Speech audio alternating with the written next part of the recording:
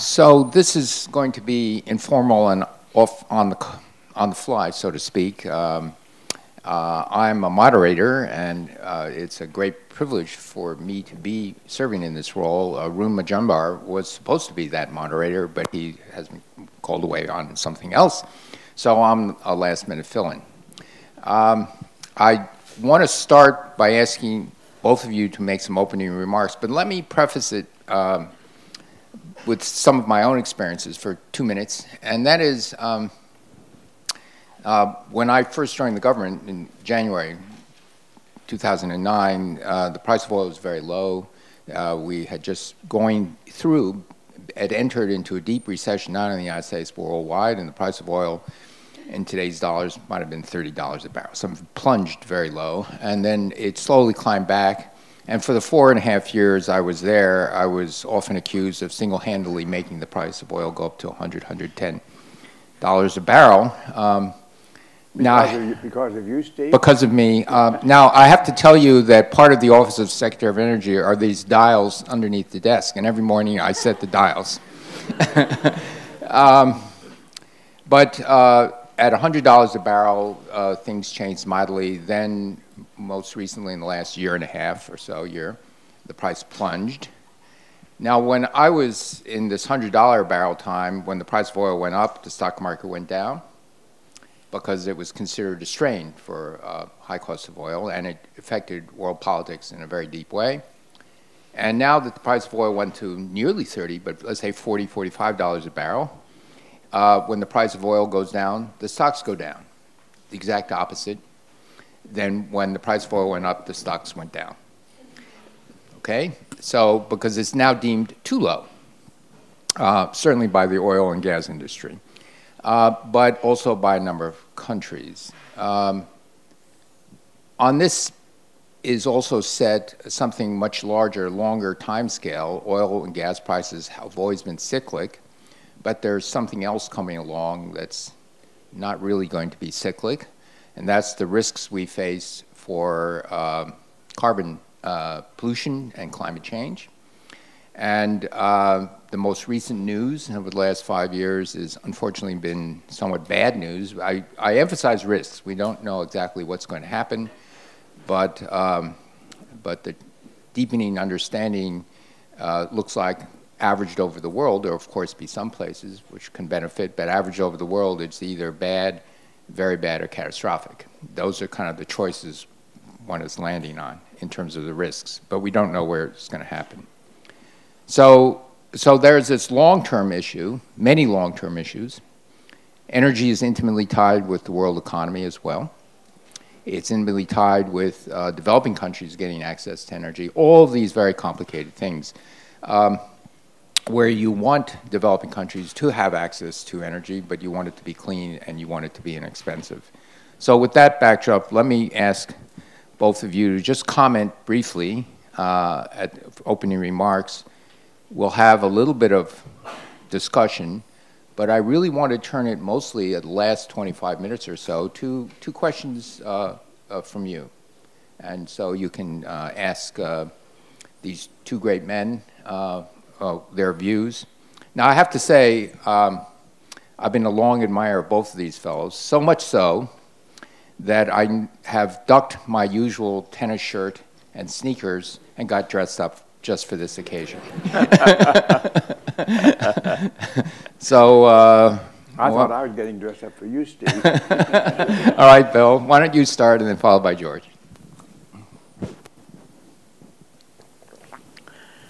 No, Professor Chu has talked about the variation of price of oil. It has profound effects on many different aspects in your national scene.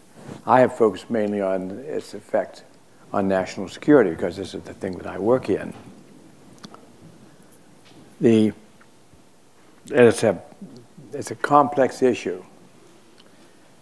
One of the things we have noted is that in the period when price was $100 a barrel or even higher, Russia who was a major oil producer and a natural gas producer. Russia had a booming economy, and unfortunately, from my point of view, used that booming economy to do some things which we thought were not in our national security interests. For example, they're pouring substantial resources into completely rebuilding their military system, including a whole new family of nuclear weapons. So this concerns some. They're also using the money, I thought, to conduct some mischief in the international arena. So high price of oil, aside from its economic impact, for example, in the United States and the United States companies, does have a role in national security. The biggest issue that we saw from the high price of oil in Europe was that we saw an increasing dependence on Russia, and therefore concerns that the European countries would lose some of their independence because they would be dependent on Russia for supply, mostly of natural gas, not of oil, and at very, very high prices. So we see many, many aspects. I expect Secretary Shultz to talk about the economic aspects of the high price of oil, but there are national security aspects as well.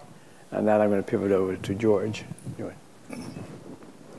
What Steve Chu said illustrates both the promise and the problem that we face today as I see it.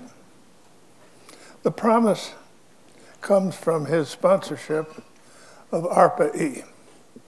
ARPA-E was the promoter of the greatest effort at scientific and engineering advance in energy we've ever had. It was also taking place in other countries too.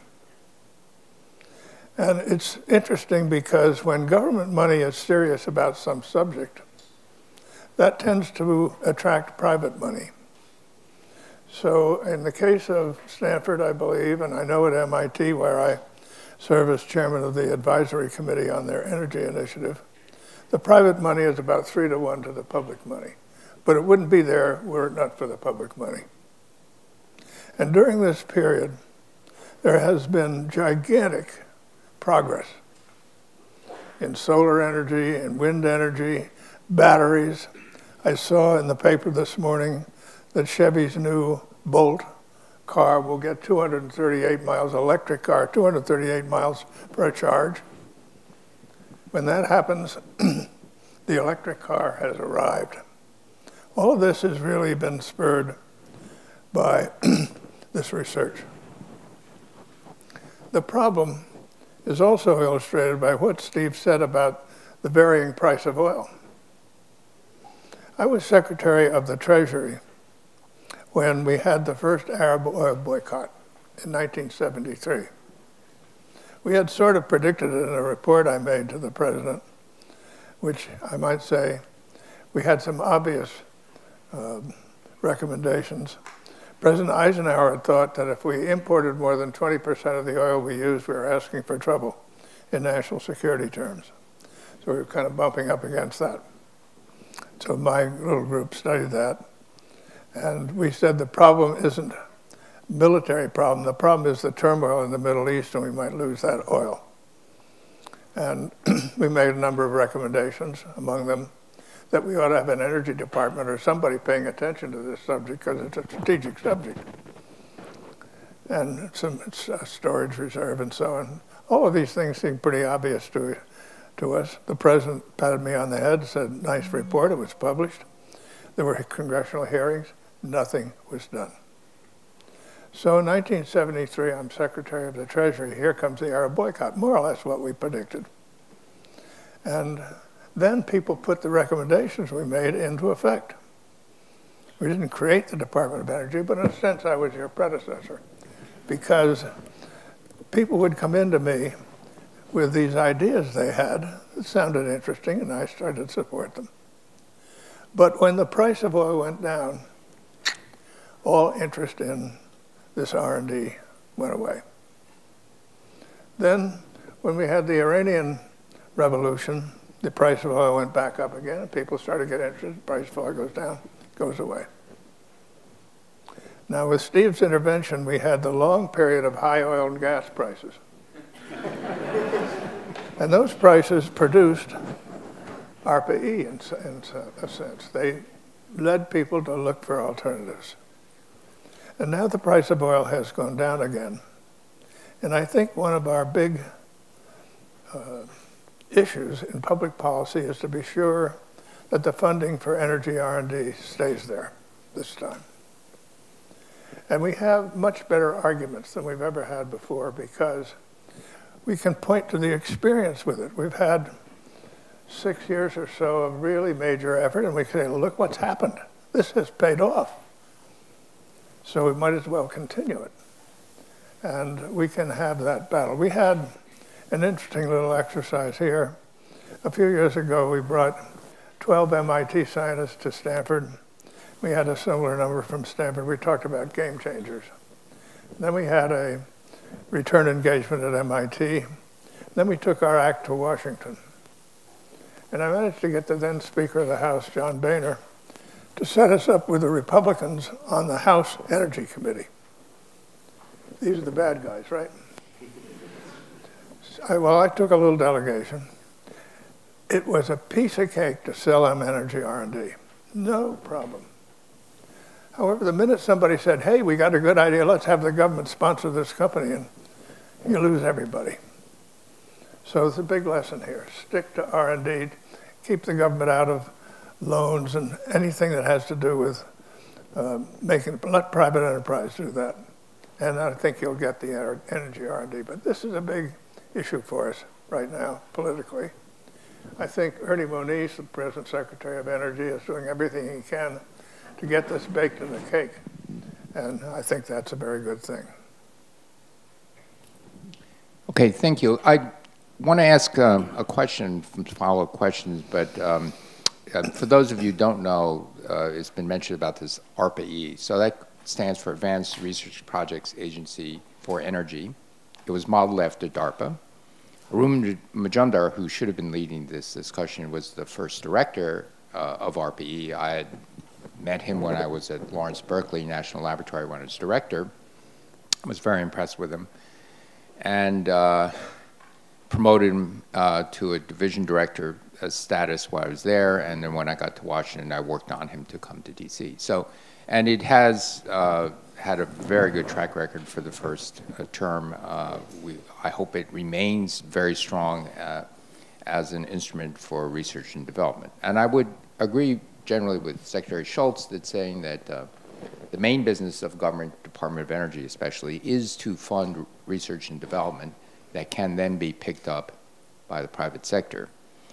But going to these issues of what we do in these low oil prices, I want to quote Sheikh Yamani. He was a former Saudi oil minister, and he said something to the effect of the Stone Age did not come to an end for lack of stones, and the oil age will not come to an end for lack of oil. Now, I have to say that's not why he's the former Saudi oil minister. The point he was trying to make is when you transition from a Stone Age to a Metal Age, you go to better solutions. And after that transition, we don't look around with very sad faces at all the stones on the ground and said, stranded assets. Okay, so what about oil and gas? People will look with very sad faces, stranded assets, if we don't find better solutions, which means economically better solutions as well. Even if you fold in the cost of carbon, the social cost of carbon, let's say make a number, $80 a ton, oil and gas still will be the low-cost thing for a lot of things like long-distance transportation. We don't have solutions yet. And by the way, that's why you students at Stanford have to come up with these solutions. But let's go back to that. Oil and gas exploration recovery is getting better and better. It too is technically getting more advanced. And it's able to bring out of the ground oil and natural gas at lower and lower costs. And even though our resources are finite, they're better at finding it, better at extracting it. Renewable energy is coming down by a lot. Electricity, natural gas is cheapest, followed by wind and then solar. And so, but that's only true at 10 or 20% natural wind and solar. And when you go to 50, 60% renewables, then the cost of the standby, the cost of the energy storage, the standby energy on demand sources, and battery peak load shifting and day-night shifting is also part of the cost of renewables. So the good news is renewables is getting very inexpensive, but it has to still continue to race along for the next couple of decades. And so let me turn to both of you and ask, first you, George, and then Bill, what should the United States do in order to keep this intensity going, so, as you say, baked into the system, to get up those innovations so we get lower cost alternatives for clean energy, and to really make sure we keep our eye on this ball over the next 50 years, 80 years, where we will really have to make a transition. So let me start with Secretary Shultz and then followed by Secretary Perry. I think, to a certain extent, it's about politics. So let me give another example. In the mid-1980s, there were a lot of very good scientists who thought the ozone layer was depleting. There were some perfectly respectable people who doubted it. They all agreed, however, that if it happened, it would be a catastrophe. So that I became involved in that.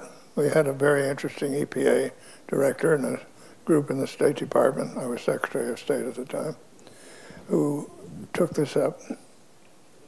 And I talked about it with President Reagan at length. And he decided that we should try to do something about it. So we did something that nobody ever does today in politics. He put his arm around the people who disagreed. And he said, we respect you, but you do agree that if it happens, it's a catastrophe. So what if we take out an insurance policy? An insurance policy is a good concept. You take out an insurance policy in your house, not because you expect it to burn down, but just in case. So that was sold. It didn't get the doubters to come with us, but it got them off our back.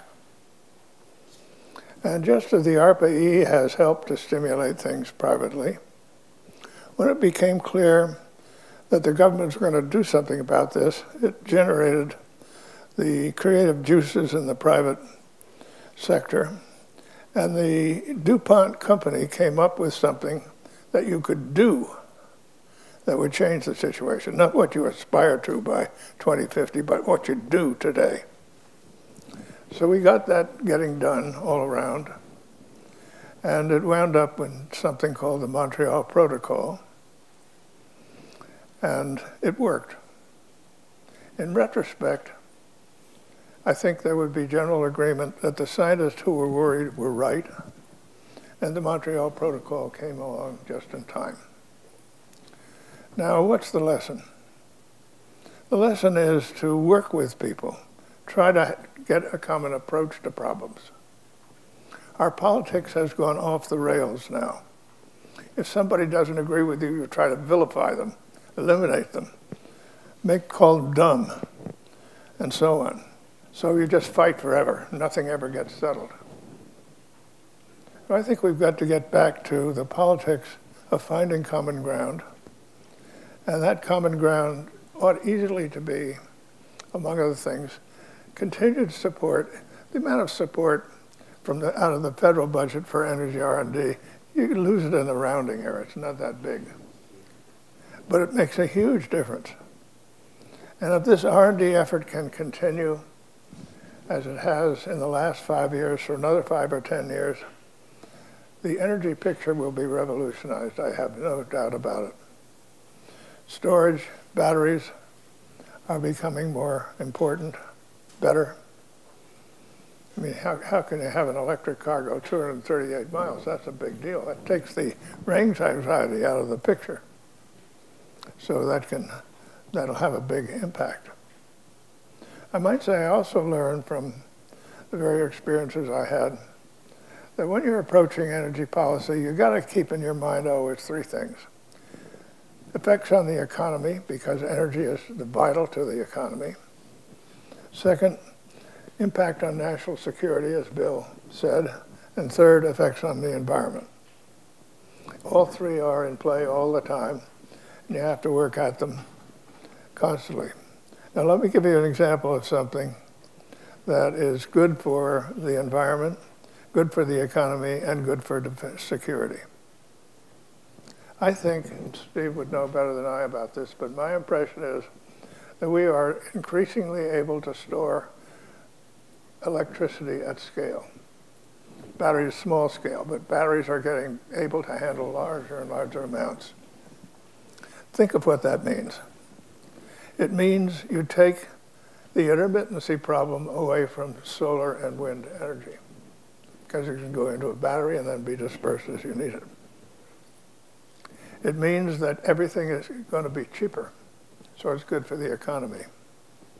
And from a defense standpoint, just as an example, our grid is very vulnerable to cyber attack. It can get knocked out.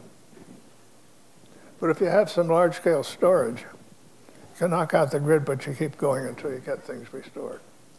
So it has a major security element. No doubt, if you're on a ship, you're in an aircraft carrier, if you have large-scale storage of energy that's inexpensive, that's a big deal. So there are all kinds of things where there's a positive interaction, but you've got to keep the 3 things in mind all the time. Bill? Thank you. Bill? All of the R&D programs that make a big difference in the energy field are almost by definition long-term programs, 5, 10 years. People who are working here at Stanford are working on long-term programs like that. The people who are supporting those programs at DARPA and at ARPA-E understand that, and they have conceived long-term programs, and they fund long-term programs. So that's the good news. The bad news is the funding to do this isn't allocated long-term. It's allocated a year at a time. The people in ARPA and DARPA plan for 5 years. They have 5, 10-year programs, but their funding trickles in a year at a time, as appropriated by the Congress. And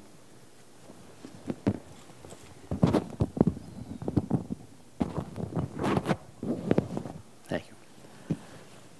So there's a disconnect between the need for long-term programs and the funding, ability to get funding for long-term programs. No matter how diligent and no matter how visionary DARPA is, no matter how visionary ARPA-E is, or the Secretary of Energy, the Secretary of Defense is, they have to get their appropriations year by year through the Congress. Congress isn't noted for its long-term thinking.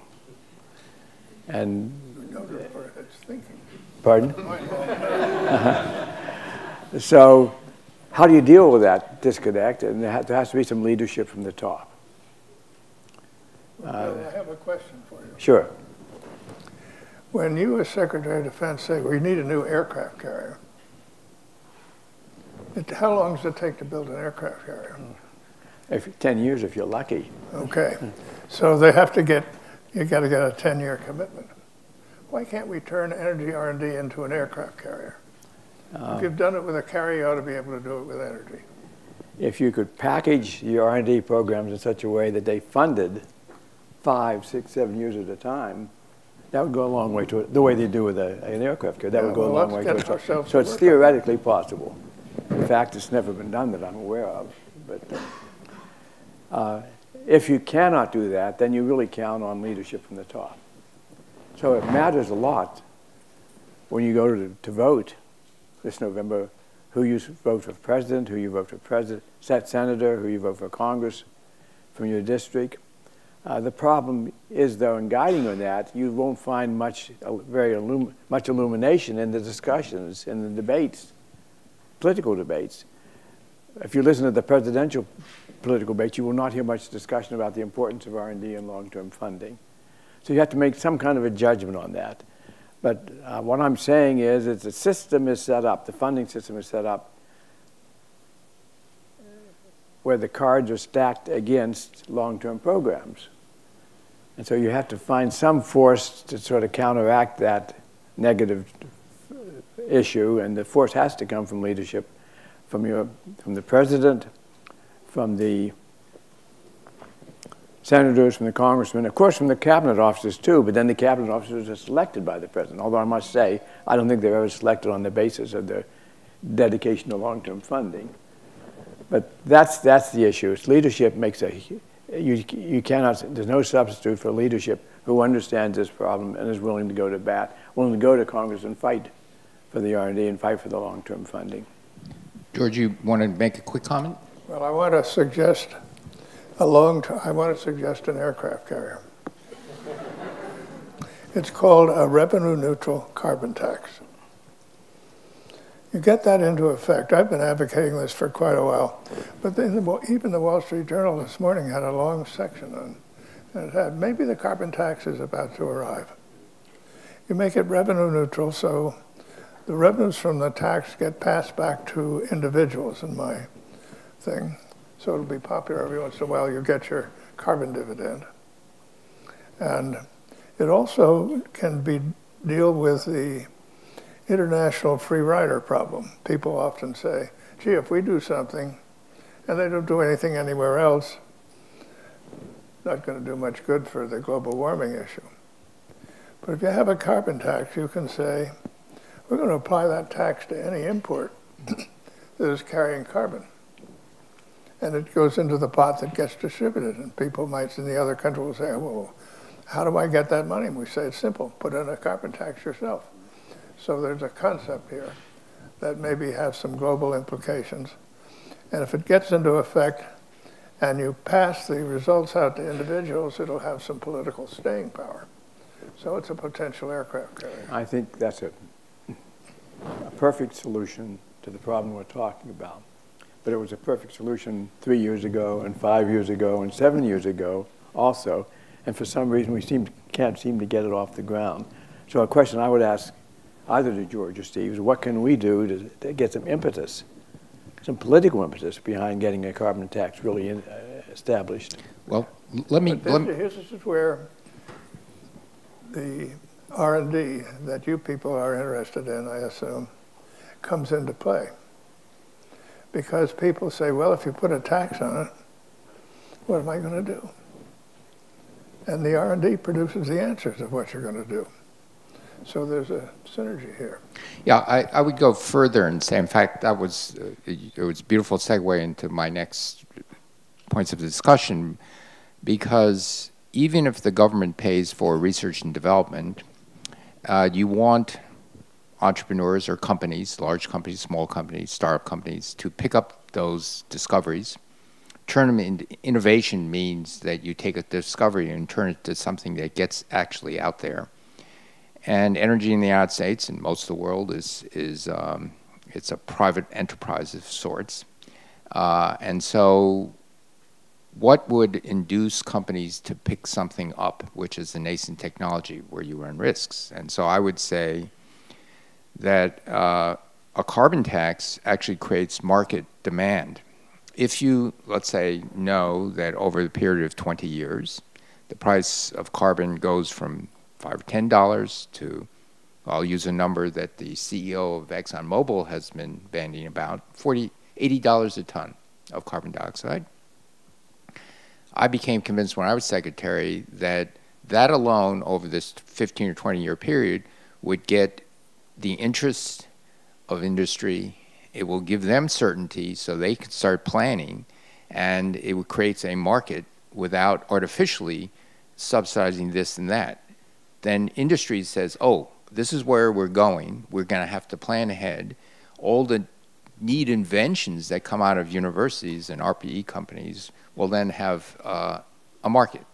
So I always thought that having this light touch of an overall guidance would be very much better, and you can get rid of a lot of little regulatory stuff.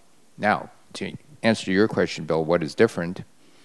Well, in the last couple of years, Rex Tillerson at ExxonMobil has come out, Total, and in fact, all the European oil companies have come out very much and said, we want price certainty. The carbon trading scheme in Europe that was instituted didn't do the right thing. It was too volatile, and the price went so low that it didn't induce anybody to change anything. It's now about €6 a ton of carbon dioxide. And you won't get people to start making investments unless they know where the price will be 10, 20, 30 years from today.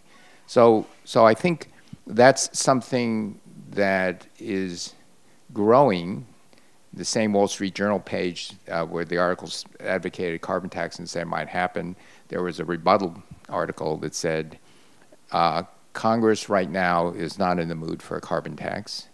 But I always thought, and maybe I want you, both of you to respond to this, if you get more and more of the significant companies in the United States, especially the oil and gas companies, to say, this is what we want, then it gets it out of the political realm. We can get Republicans and Democrats to say, you know, and you get rid of a lot of the little cross things and little complicated regulations, and by the way, make it revenue neutral, so it doesn't go into, because they're, at least temporarily, maybe for a long time, there's a mistrust that perhaps the government can't spend the money more wisely than the private sector. So I want you to comment on those things. You know, what you, I think it's rising. Whether it's going to happen this year or 5 years from now, it's not going to happen this year, but 5 years from now or 10 years from now. And what you mentioned about the border, I had a discussion with the financial people when I was secretary, and I said we should do this and we can make border adjustments, because once you determine the price of carbon, it becomes easy. And I was met with, oh, the WTO agreements, they wouldn't go for it, and said, we make border tariff adjustments all the time. So maybe you can help with your economic friends to try to convince people that this is really within the realm of possibility. Just so I throw that open. I'm part of a little group that's gradually forming itself and trying to raise money. But we expect sometime early next year to make a big pitch for what we're calling the conservative case for a carbon tax. And the conservative case says, you don't like all these regulations and subsidies? Fine. Put a price out there and let the market sort it out. And that's very appealing to a lot of people. And to businesses too, because they know what the price is. And a lot of them, as you say, are beginning to realize there's going to be a price of carbon. So as we make our investment decisions, we're going to make that assumption in our decisions. And that will lead us to certain kinds of conclusions. So I think the case is strong, and I'll continue to make it, Bill. And you know, over time, people didn't believe in airplanes for a while, but gradually they came along. So, as I say, this is an aircraft carrier. I think the biggest single factor which could help actually make the carbon tax a reality would be strong and vocal support from the oil and gas industry.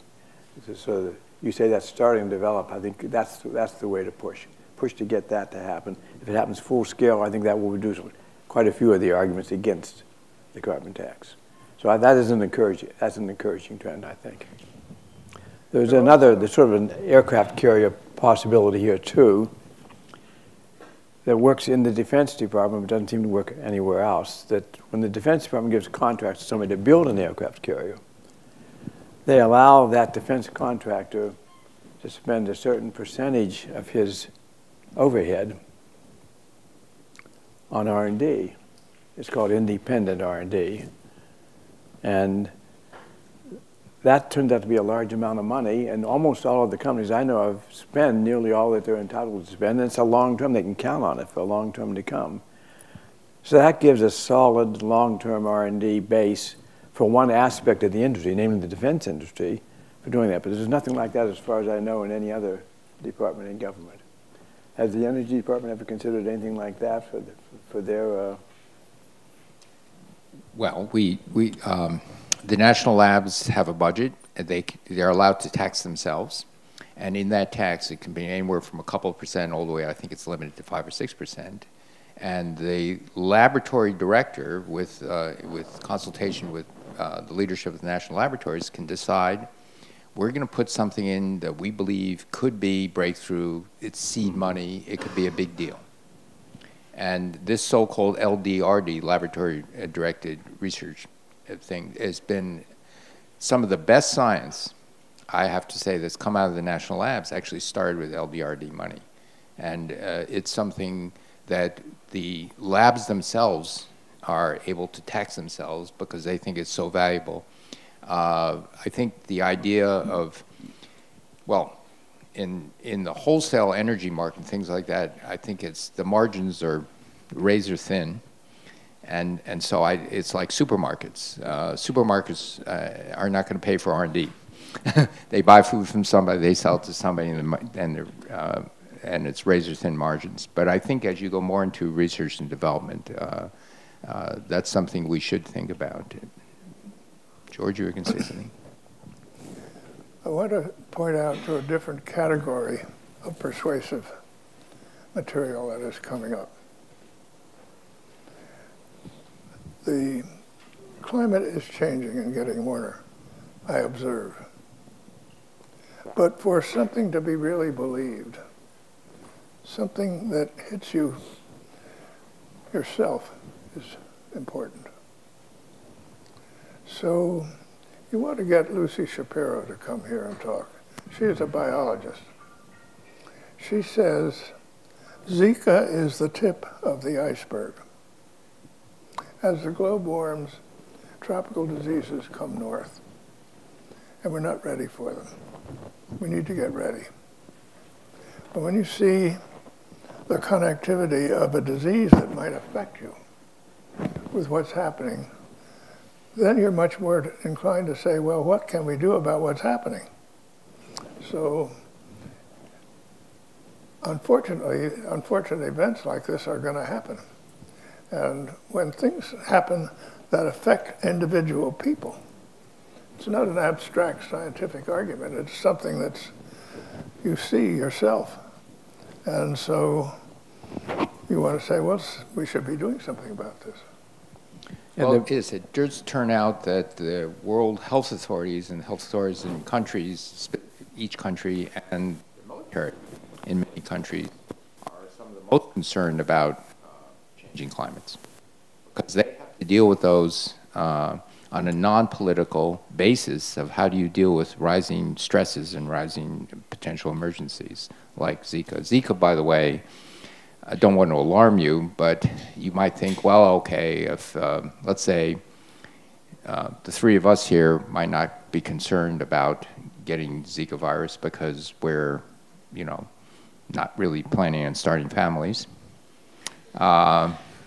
There could be others who are younger who might not, but actually, those people actually are carriers because most of the time you have virtually no symptoms. So mosquito will bite you, who, let's say you're not planning on starting a family, they bite someone else. You move around, and you're the carrier. You're the typhoid Mary. So it's very different. So it's not just people in childbearing age, people who are thinking of starting families or trying to start families are the ones that are worried. They have to be worried about everyone else who could be a carrier, a silent carrier, because you might have virtually no fever, no nothing, and you're traveling around. And you don't want to put on mosquito repellent. So this is the tip of the iceberg. Not to alarm any of you, but let me, as promised, throw the floor open to questions from, unless you fellows want to make any more comments, or I want to throw the floor open to questions.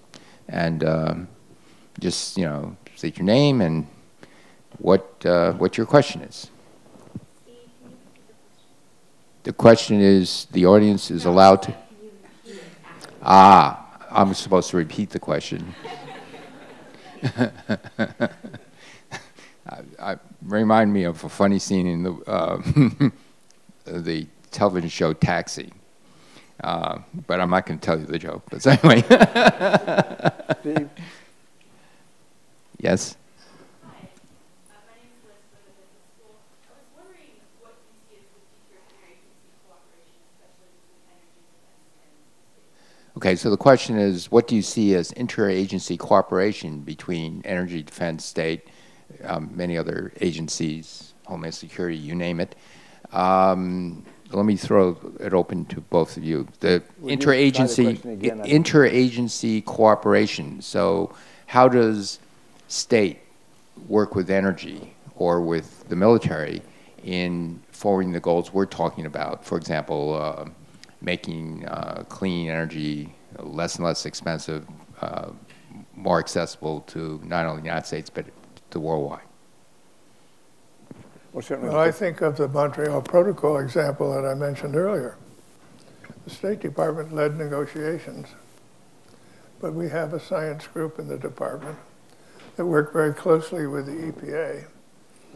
And so we had their input, and then we had to get support from around the government.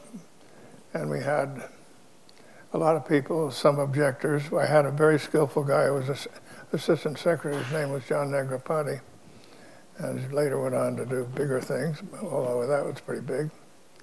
But I knew what President Reagan's view was, so if we had an interagency problem, I said, let's refer it to the White House. And I knew the answer would come from the White House, so we got it done. Bill? Well, it goes back to what Bill said. A lot depends on the top. Yeah, we had, during the first energy crisis in the late 70s, I was the Undersecretary of Defense at that time for Research and Engineering. And my colleague John Deutsch was Undersecretary of Energy. He wanted to promote solar energy. This was back in the late 70s. And solar energy was just a gleam in people's eyes then. He wanted to promote solar energy. So we agreed that the set of whole new field of silos we were building, that we'd build solar arrays to power them. We couldn't justify that from a cost point of view. We could justify it from the point of view that it advanced the technology of solar energy for the greater good of the whole country. Also, the Department of Energy in those days started to invest in synthetic fuels. It could have been done by the Department of Energy, but the Department of Energy had just been created and didn't have much of a budget. So yes, you can do things across budgets like that if the secretaries are willing to be a little broad-minded about what they're trying to promote. So we could see that the advancing of our energy futures in this country was in the long term was desirable to the Defense Department. So we did those things. Yeah, and in my day, this continued especially with EPA, defense, and state. The U.S. government's the biggest consumer of energy. By far of the sections is the Defense Department. And their purchasing power actually can create markets and do things that they were well aware of and wanted to nudge and create market draw. So state worked a lot with then Secretary Clinton in trying to get policies to help promote energy, access to energy, clean energy, and drive down costs. So this actually was continuing and deepening. One of the things I should say is that the secretaries and the deputy secretaries, assistant secretaries, all were in favor of this, but they have to show leadership because there is a tendency of each agency, as you go further down, to want to own it. And go like this. And so that's something that really steady pressure from the top to say you continue to work together. Steve, of how it was important to the Defense Department. During the war in Iraq, we had forward operating bases very far away from sources of supply. and they all used electricity. So they were getting the electricity from diesel generators. So you had to transport the diesel fuel to them. Now, whatever the cost of diesel fuel was at the port, by the time you got out that forward operating base, it's almost impossible to measure the cost, because if you lost 1 out of 3 tankers on there, you lost all that fuel, you had people killed, you lost a truck. So the cost, various people tried to estimate the cost of oil at a forward operating base. It was hundreds of dollars a barrel, many hundreds of dollars a barrel back. So it was very important for defense to have alternative sources of electricity. So the solar arrays, which we were in a modest way supported way back in the 1970s, now become very, very important. So solar arrays being used at the forward operating base or by soldiers out on patrols made a huge difference in the operation then. So the reason then for this trans-department, cross-department support and funding can be enlightened self-interest, really. Every year there comes to Stanford a group of people we call National Security Fellows. Each armed force says one: Army, Navy, Marine Corps, Coast Guard. And we're discussing issues of alternative forms of energy one day, and a guy sitting at the table said, it was a Navy guy, he said, "I'm a Navy aviator. I've flown lots of missions in Afghanistan. Every pilot knows you can go down. If I go down," he carries it with him, pulls this thing out, and he says, "I turn this on, my friends know where I am. The only problem is it only lasts 24 hours. It pulls another device out, it's a little solar panel thing. He says, I use this to recharge. Very simple, life-saving. I'm a Marine. Marines have a thing you put on, it's a big flap in back, it's a solar panel. So you've got a lot of equipment, you don't like to carry excess, batteries and so on, you can recharge things with that solar panel. So the military are seeing lots of things that are practical and have an individual impact like that. Okay, other questions? Let's see, first you, then you.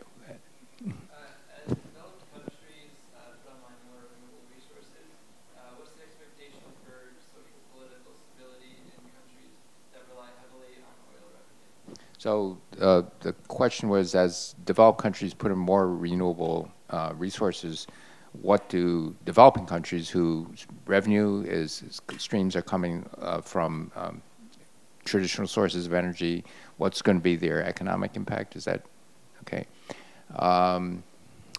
Anyone want to George, want to take a first stab at that? Well, if you're heavily dependent on oil revenues, as is Saudi Arabia and Russia, it's a problem. As far as I can see in just reading about it, Saudi Arabia is seeing this problem.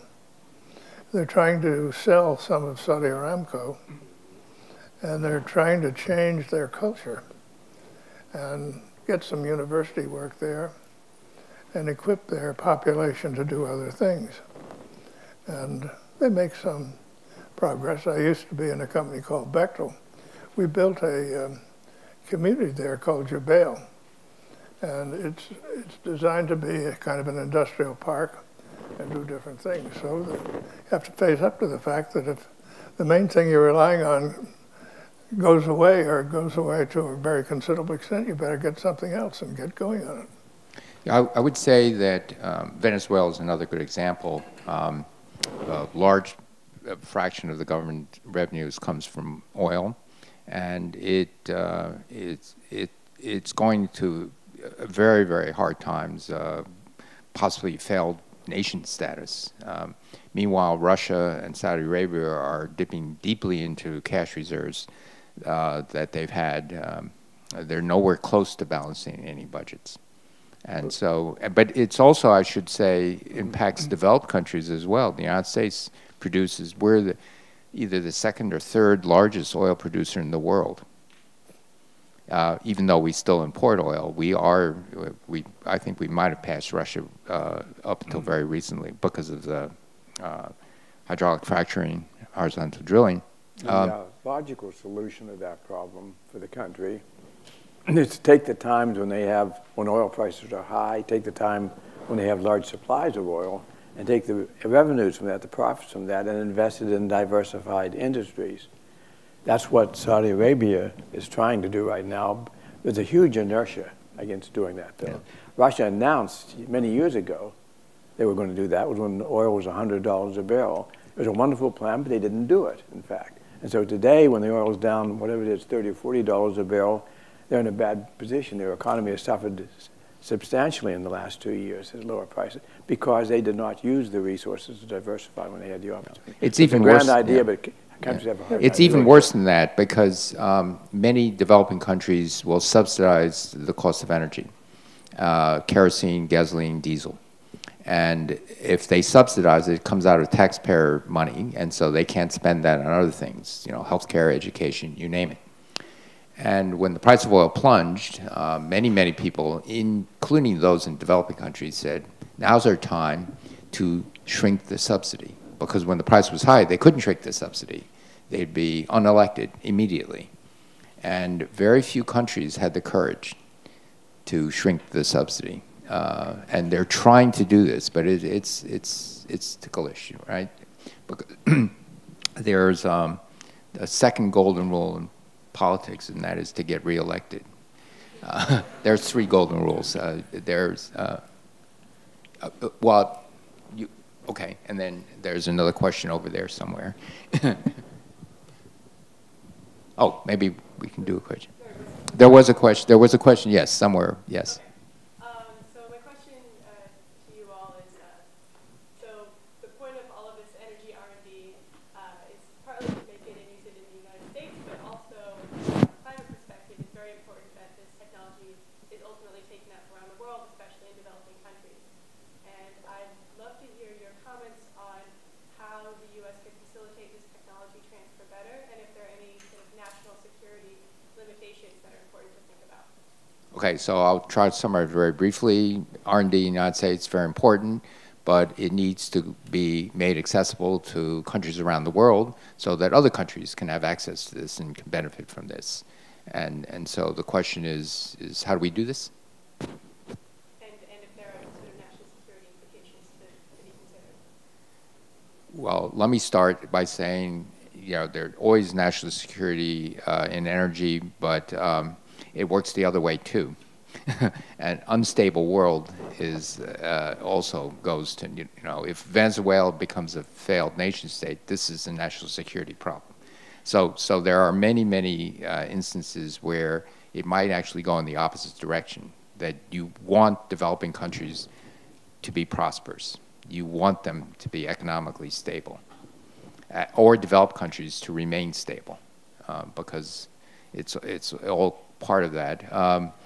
The question about making it available, how do you transform it? I'm gonna turn it over to these two, but before I do, a very quick comment.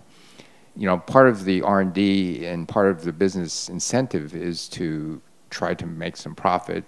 But the question is then, how do you also use that to help other countries? And so, first you, Bill, then George. You want to have incentive. You also want to make it available to other countries. How do you do this? Yeah, I think from a policy point of view, it's desirable. I don't think there's an inhibition to doing it from a policy point of view. Making it happen is a lot more difficult. Technology transfer is difficult. Hard to make it actually happen. We have one benefit, though, that comes out of it, to the extent that we are successful, for example, in lowering the cost of solar power. Other countries will benefit from that almost automatically. But the actual technology transfer needs to be promoted with a lot of energy and a lot of vigor. It's not easy to do, but I agree with the premise of the question. It's quite desirable to do it. Of course, the greatest promoter is the marketplace. If I'm a company and I'm making good money from selling something, and I see there's a market, there are markets all over the world, then I go and do it in those markets. But here's an example close to home. You're standing in for Arun Majumdar today, you said. The State Department has a program of scientific ambassadors, I guess you'd call them. So Arun is one of those. So he goes to Poland, and his job is to get to know people in the scientific community in Poland and talk with them about their skills and identify who's good, and in a way develop the possibility that a Polish scientist might come here and some US scientists might go there, and you kind of promote the emergence of more work together in this area. It's a very interesting concept. But then another, we were talking about Russia earlier.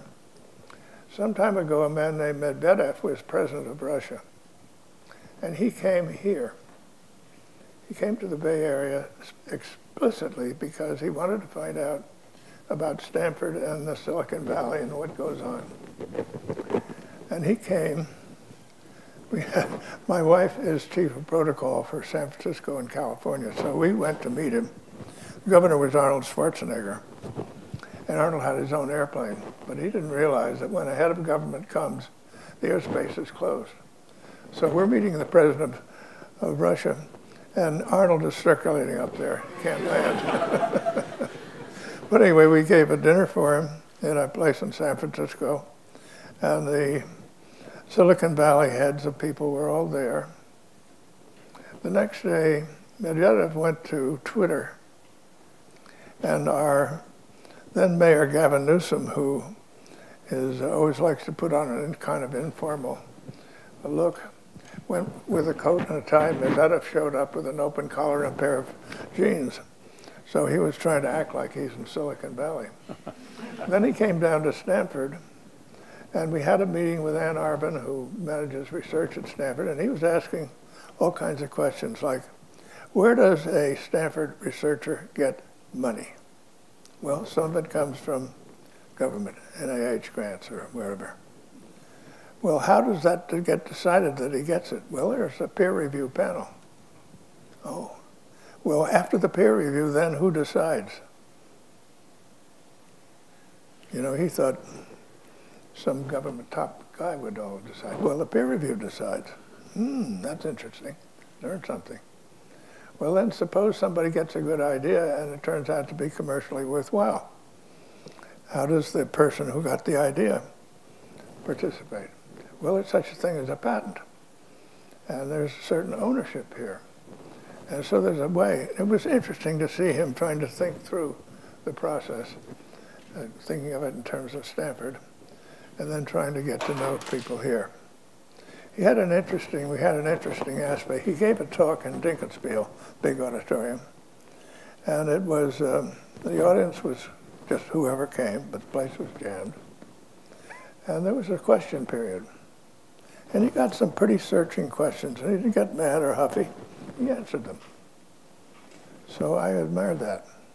Then his motorcade left from there to go to the airport. So we got our car into the motorcade because my wife's chief of protocol duties, but we were back in the motorcade. And the motorcade pulls up to his plane. It's pretty high stairs going up to his plane. By the time we were back in the motorcade. By the time we got up to the stairs, he and his wife were already in the plane. Somebody must have told him we were down there, because all of a sudden he and his wife reappeared. They came all the way down the steps, and they thanked us for our hospitality. And then they said, if you come to Moscow, we want to give you a dinner like you gave us. My wife has always got a little extra twist. We had given them California caviar and California vodka. She said, I'll come if I get Russian caviar and Russian vodka. So, deal. But it was an interesting thing that in coming to the United States, he explicitly came here because he wanted to try to get an understanding of what goes on between researchers at Stanford and Silicon Valley and business and so on. So the Russians are thinking about it, and I think you have to say in history, Bill, the Russians have a very impressive history of creativity in their science and engineering group. Very impressive. Well, I can personally vouch for Russian caviar and vodka, but maybe I can get Charlotte to introduce me to California caviar. I've never. But we only have 1 minute or 0 minutes. But I just want to add a little bit to this. Right now, let's say wind and solar are, and also batteries, but let's say wind and solar, countries are introducing in a novel way. It's novel from 10 years ago. It's called a reverse auction. And that is, let's say Peru or Morocco or Mexico or Abu Dhabi want a solar farm or a wind farm. They will ask developers to say, you come in, there's not going to be a subsidy, you bid, you'll get a guaranteed market, you'll sign a 20-year contract, we'll pay the bill because people need electricity, what do you bid for it? And so in the last 3 or 4 years, these bids for developers to come in and erect a solar farm or wind farm have been going lower and lower. They've dropped by half in solars. It's now 4 to 3 cents a kilowatt hour.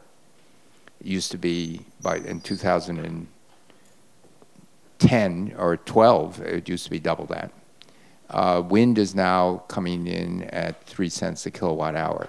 Now, who are bidding for these things? They're actually consortiums of groups of people. They're not just finance people. For example, Siemens was part of the bid for the wind turbine wind farm in Morocco. And they're a big, innovative wind turbine. So they put together, so it's a partnership of people in developed countries who actually want to go in, and they said, we will do this, and we'll take 6%, 8% profit per year. That's good enough for us.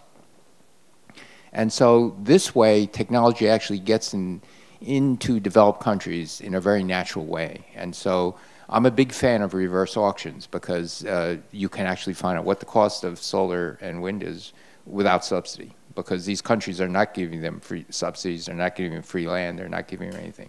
They're just saying, you know, we'll give you a place, we'll guarantee you can site a place, we'll charge you for land use.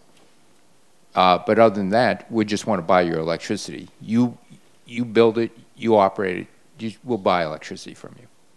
And so it's really a very, very good way of lowering the costs of energy and also getting the innovations that are coming largely from developed countries into developing countries. The developed countries see a huge market in developing countries. That's where the action is going to be because that's where the revenues are going to be spent. New infrastructure. I'd like you coming to an end here, so let me give a little personal example. I have a home on the Stanford campus. I've had it for 41 years. About 6 years ago, I put solar panels on the home. I've long since paid for the cost of the panels by what I've saved on my electricity bill. I drive an electric car around here. The amount of electricity I use in the car is less than what is produced by the solar panels. So I'm driving on sunshine. What's the cost of my fuel? Nothing. What's not to like? Okay, so we're going to wrap up. You know, on that. Thank you very much.